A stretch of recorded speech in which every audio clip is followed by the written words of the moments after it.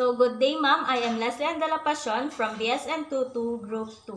So, for today's video, I will going to demonstrate the assessment of the heart. So, for the preparation, introduce yourself and explain to the client what you are going to do, why it is necessary, and how the client can cooperate. So, good day, ma'am. I am Leslie Ann, your nurse for today. So, for today, I will going to assess your heart po.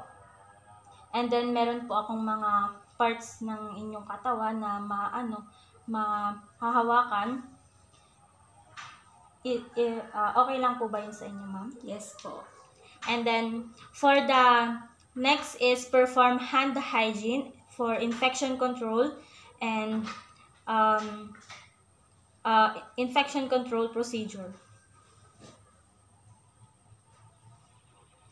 And then, for the next is assemble the equipment, the stethoscope, and the cotton balls for the disinfecting the stethoscope. So, next is determine the client's history of the following: the client's chest, the palpations, the dyspnea, the fatigue, the edema, cardiac history, and the family cardiac history, and test for the medical history or pass of the medical history. So for the inspection, inspect the chest to identify the landmark and that aid in assessment of the heart. Check for the visibility of point of maximum impulse or the PMI and may abnormal pulsations.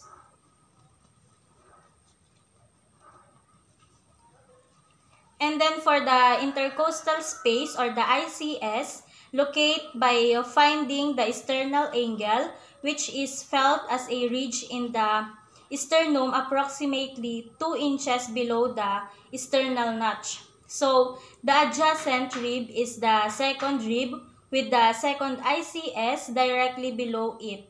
It ICS or the other ICS, it is on the 5th ICS at the junction of the second ICF.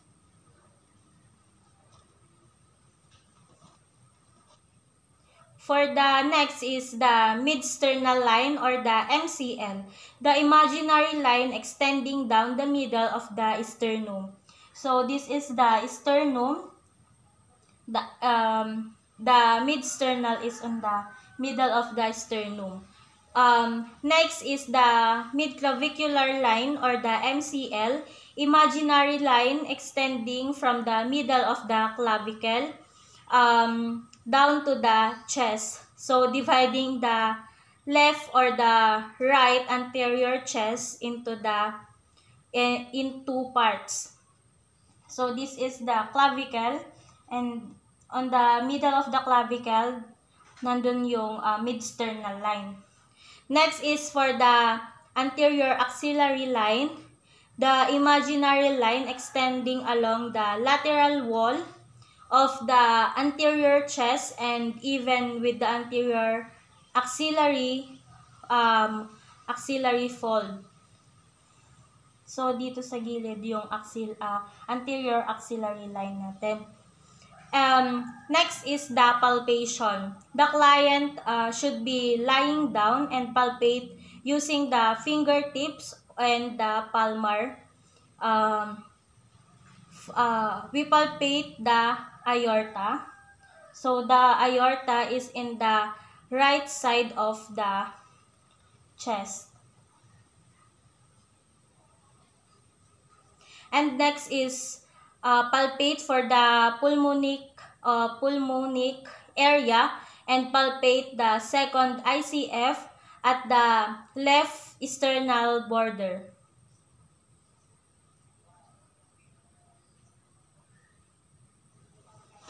And then next is the Erb's point. Palpate the third ICF at the sternal border.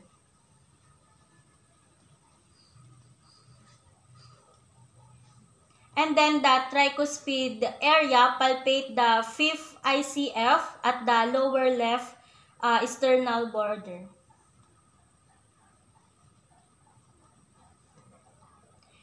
Next is the mitral area, palpate the fifth ICF at the left MCL.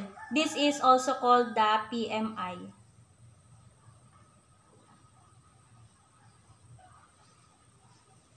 And then next is for the auscultation. Move across and then down the chest with the client to the supine position. Then have the client to lean forward and exhale while you listen over the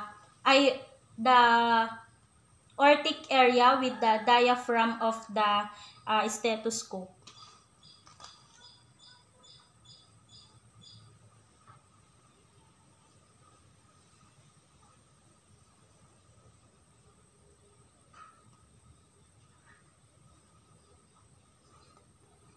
And then ask the patient to breathe comfortably, then hold the breath in expiration, and then auscultate to identify the first heart sound at the SI or the lab with diaphragm of the apex at the fifth intercostal space. Hinga pong malalim, ma'am. And then hold po muna. And then exhale.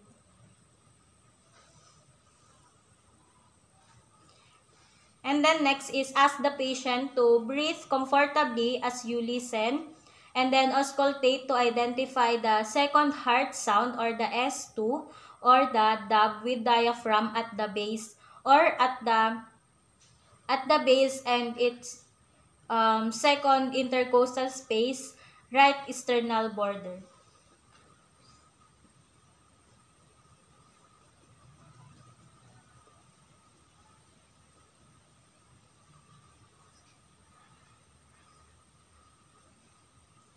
And then auscultate the S3 or the S3 with bell of the stethoscope.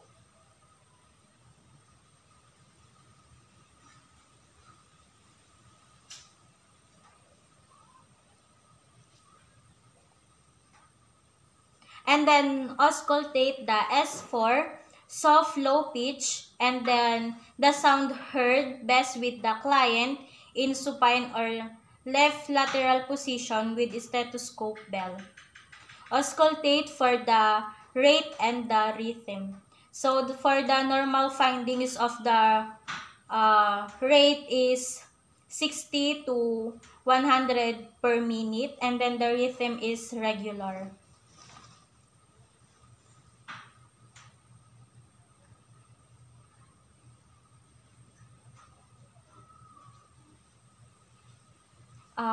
Next is if it is irregular rhythm is detected, auscultate for pulse rate deficit by comparing the radial pulse with the apical pulse for a full minute. And then for the documentation, the basis for the documentation, the normal findings is based for an accurate reflection of nursing assessments, changes in clinical state, and pertinent patient information. So that's all for the assessment of the heart. Thank you for watching.